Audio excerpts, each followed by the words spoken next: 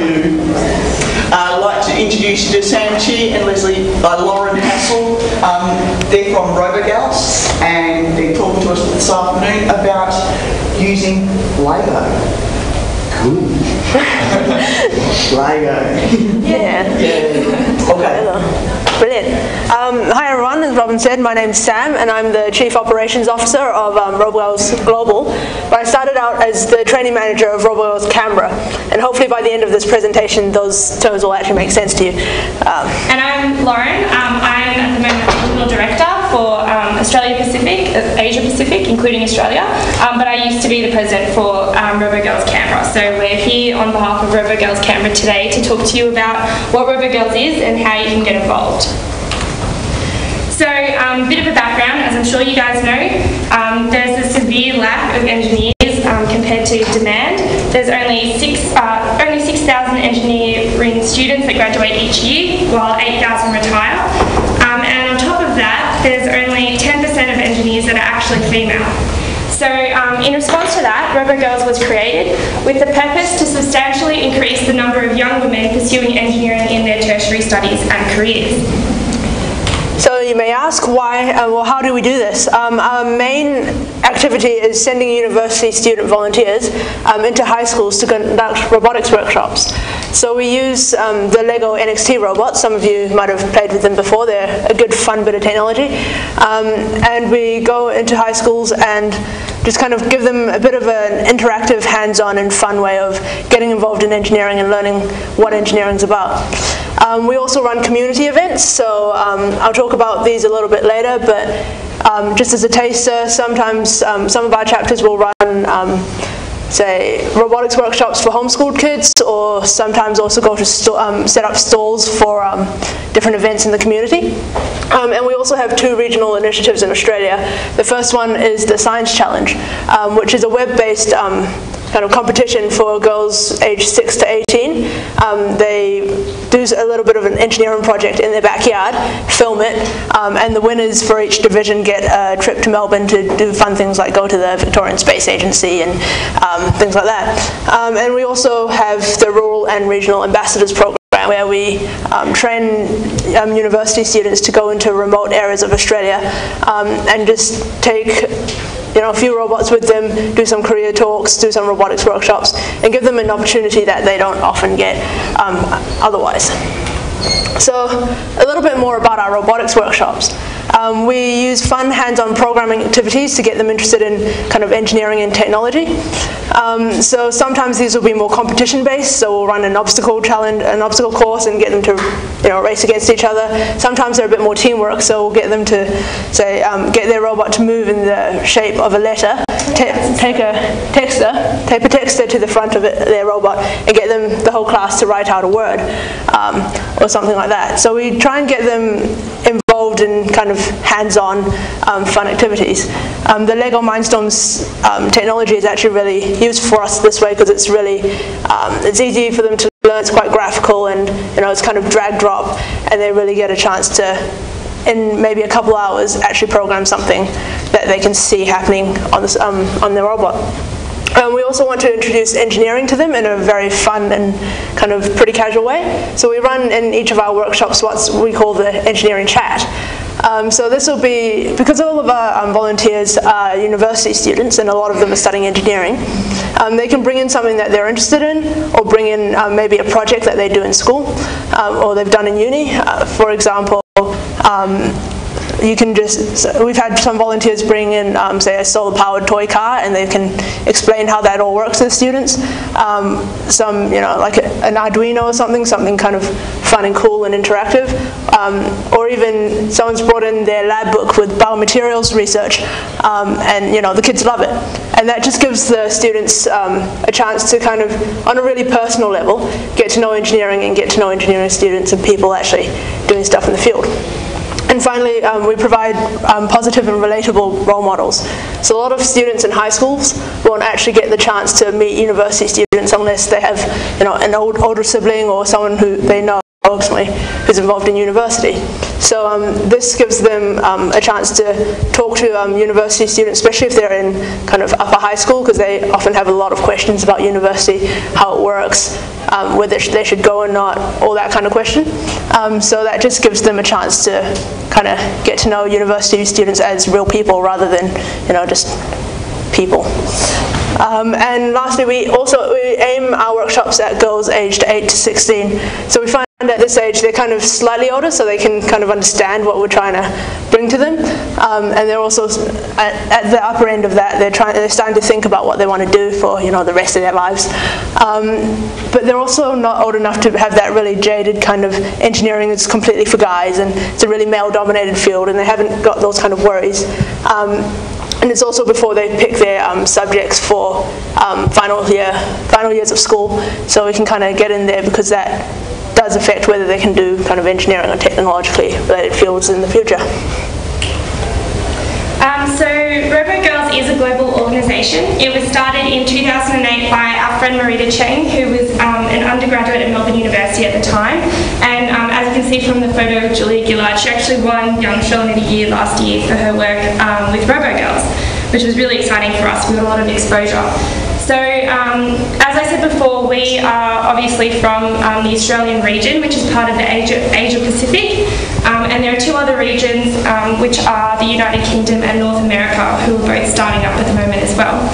And we hold annual sign conferences in each region. So it stands for Seminars Inducting New Executives, and it's basically a way for us to get the volunteers to network with each other and talk to each other, get passionate about it together, and we also provide them a bit of a basis for, this is how you talk to kids, and if something goes wrong, this is what you do, and it's a good way to give them a basis for doing workshops.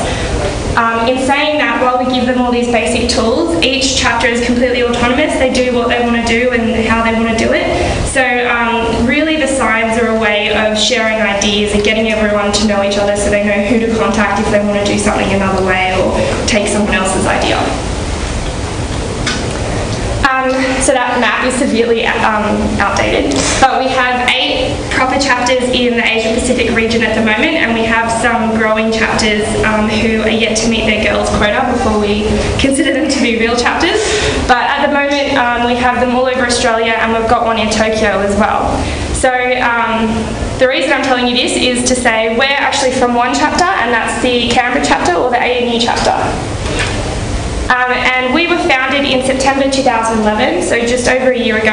There was 6 of us that started out, and our first meeting together was at the Adelaide side.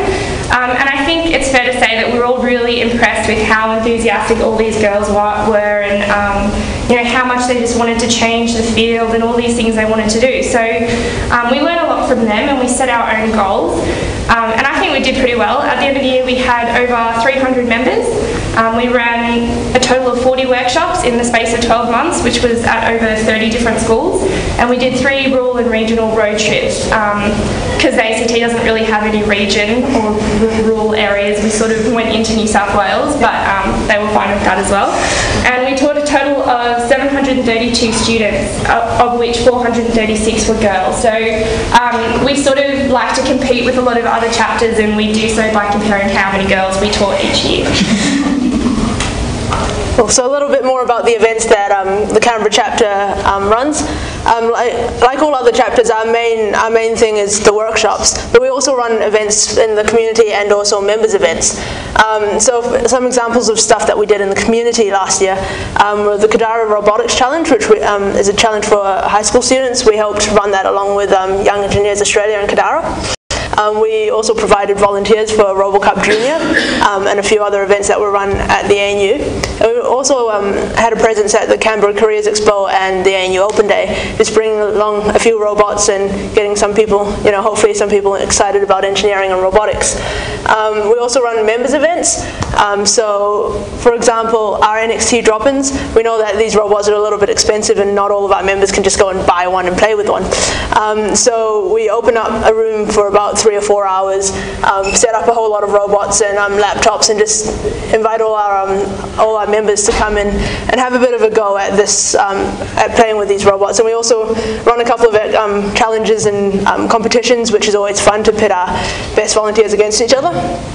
We also run things like movie nights, which are a great opportunity for our volunteers to kind of meet each other and just kind of have a bit of good food and chillax, basically, and watch a really geeky movie normally.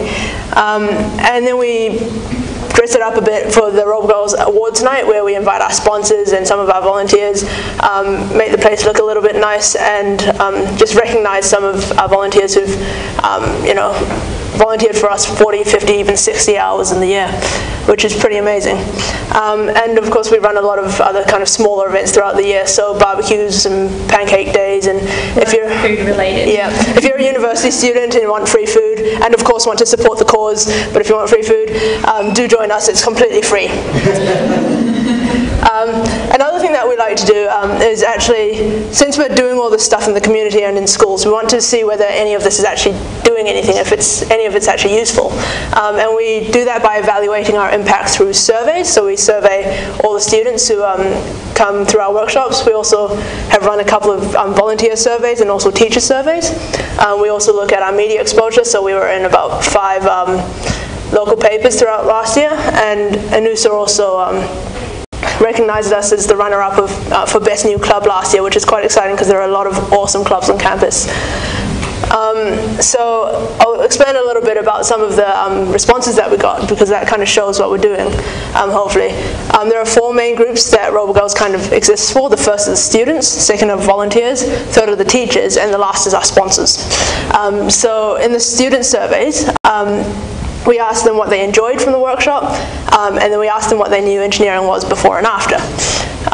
In terms of what they enjoyed, most of the responses fall into 2 main themes. The first one is the programming. They love to actually get hands-on experience doing a little bit of programming that's not scary and hard and just a whole lot of like letters and numbers on the screen, but they like to have that gentle introduction to it, and we're hoping that a lot of them go off and do a whole lot of, get into it properly afterwards.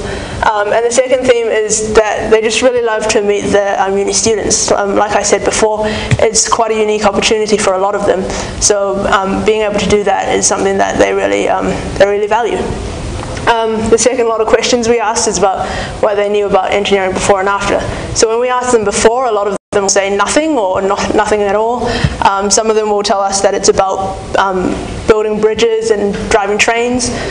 We had one student who told us that everything she knew about engineering was from the Big Bang Theory. So we get quite excited when we get responses like afterwards that they've learned that engineering is more than just engines, which is really reassuring, and that it's actually about using science to make the world a better place. And one response that we actually get quite often, more often than you'd think, is that it's not just for boys and it's not boring, which is exactly the kind of response that we want, because our message is that engineering is fun, it's relevant, and girls can do it too. So our volunteer feedback, a lot of them just tell us that they had a great time being able to share what they're passionate about, what they're interested in with all these high school students. But we also get students who tell us that it's really improved their skills, especially with, say, communication, to be able to work as a team with other university volunteers.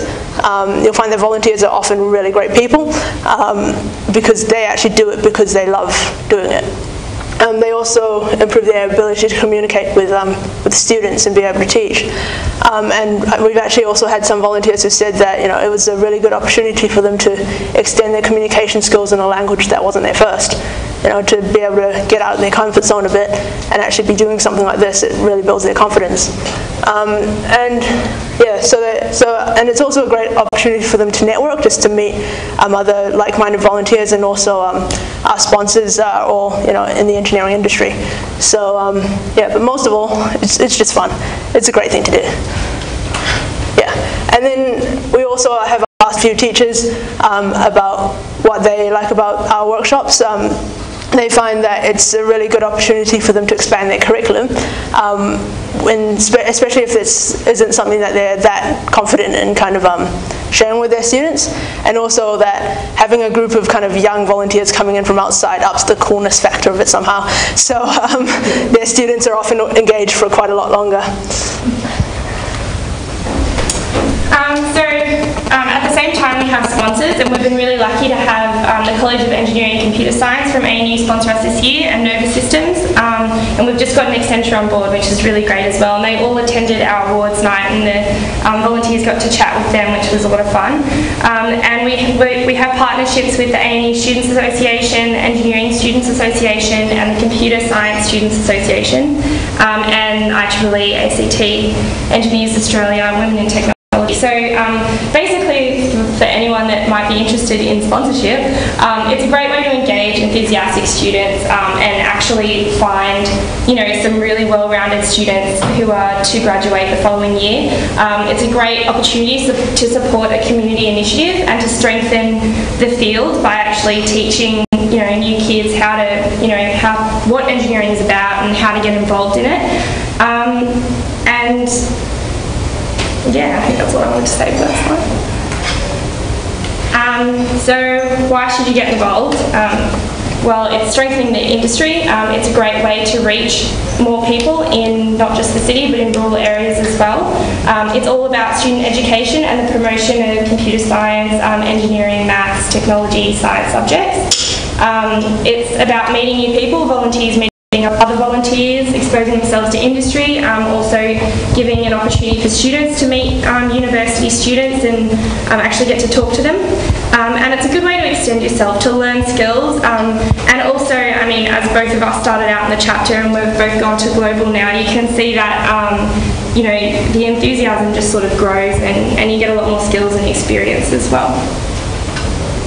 So if you are keen to get involved and you're a university student, definitely find your nearest chapter and sign up.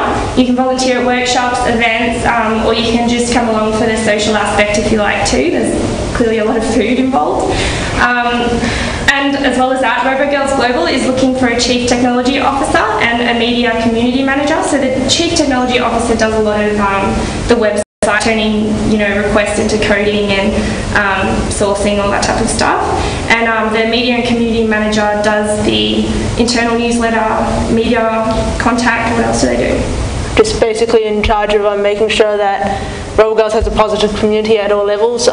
We try and give all of our people who are involved a lot of creativity, a lot of space to kind of figure out their own initiatives and pursue them. So it's a lot about empowering. It's about empowering high school students, volunteers, and everyone involved. Yeah. So if you're interested in either of those positions, definitely either talk to Sam. She clearly knows more about both of those positions than I do, or look us up on our website, which I think is on the next slide.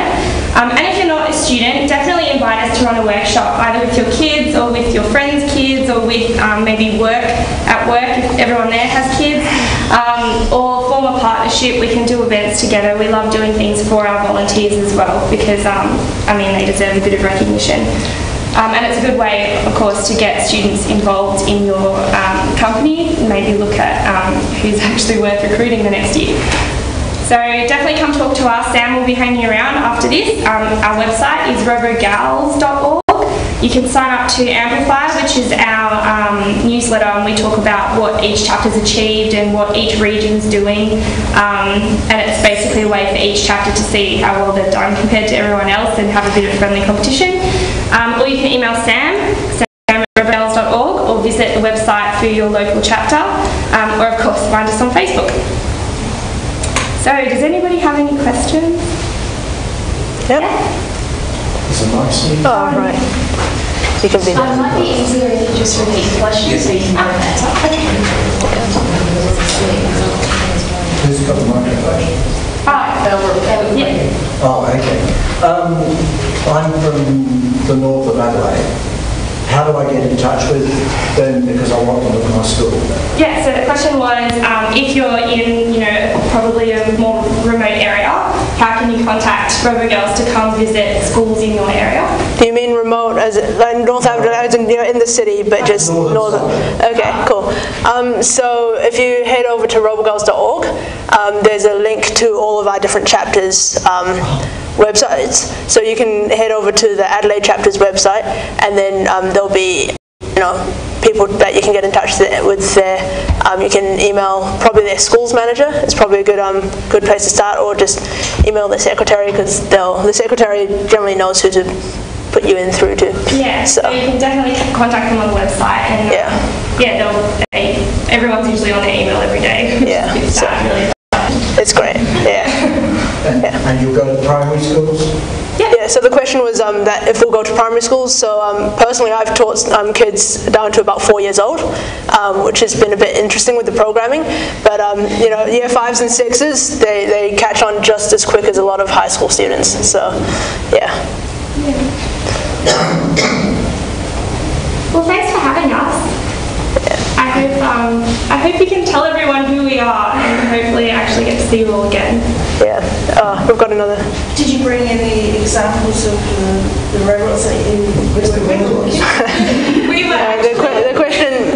Yeah. So the question was, where are the robots? They're currently locked in a cupboard in the computer science and engineering building, and we couldn't get a hold of the guy because it's the holidays at the moment, university holidays. So we couldn't get a hold of the guy with the key early enough. But you know, if you do want to see the robots and you're around Canberra, you know, email me. Yeah. Your age limit's like 8 to 16. What if older girls, mid-20s, early 30s, want to get involved? So the question. The question was, if you know girls outside the age range that we're targeting, what can we do? So, okay, cool. So there are a couple of things. So workshops that tend to be, you know, for high school students, sometimes primary school, if you're in the ACT college as well, because that's kind of, we're trying to get people in from that kind of age group.